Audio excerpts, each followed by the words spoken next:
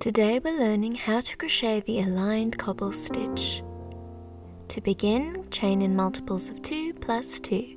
Let's move on to row 1. So to begin, you need to skip that first chain from your hook and crochet one single crochet in that second chain from your hook. So insert your hook, yarn over, pull back through. You should have 2 loops on your crochet hook. Yarn over and pull through both of those loops. Just created a single crochet. Now crochet another single crochet in that next chain stitch. So insert your hook, yarn over, pull back through, 2 loops on your hook, yarn over and pull through both of those loops. There you go. So continue crocheting one single crochet into every chain stitch all the way across till you reach the very end of this row. Once you reach the end of row 1, it's time to move on to row 2. To begin, chain 1. So yarn over and pull through that loop on your crochet hook. Then turn your work so you're crocheting in the opposite direction. Now crochet a single crochet in that same stitch as the chain 1. So the first stitch.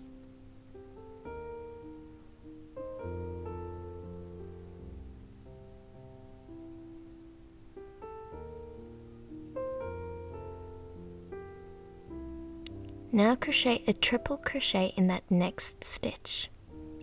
So to crochet a triple crochet in that next stitch, you'll want to yarn over twice, so 1, 2, then insert your hook in that next stitch.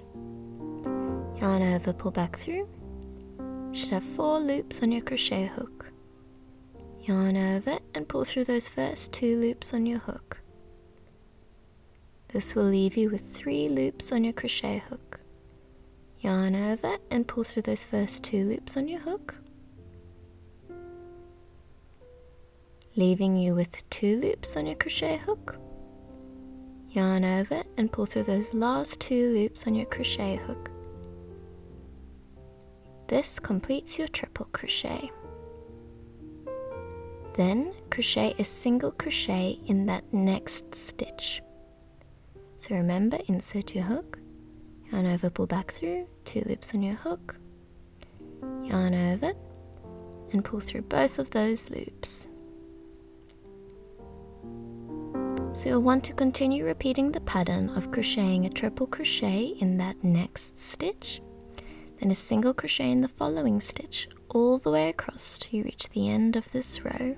Once you reach the end of row 2, it's time to move on to row 3.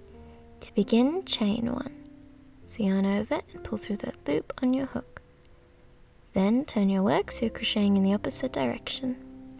Now crochet a single crochet in that first stitch.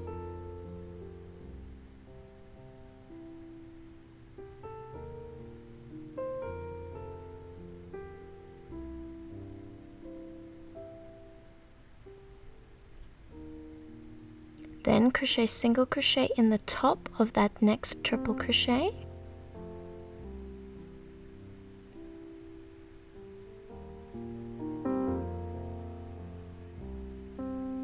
There you go. So continue repeating the pattern of crocheting one single crochet in the next single crochet and one single crochet in the next triple crochet all the way across to reach the end of this row. Once you reach the end of row 3, you'll want to continue repeating row 2 and 3 until you've reached your desired length. This is how the aligned cobble stitch starts to look after you've repeated row 2 and 3 multiple times. Due to the combination of triple and single crochets, a bubble-like texture is created, which results in a fun and quirky finished design. There's many reasons I absolutely love this stitch, one of which being that I find this the ideal stitch for crochet newbies to give a go, as it is fairly simple to learn and master. Another perk about this stitch is that the back of your work always remains nice and neat, which works perfectly when crocheting pretty shawls and chunky afghans. Be sure to check out my blog, hopefulhoney.com, for lots of free crochet patterns. If you enjoyed this tutorial, please thumbs it up, share and subscribe.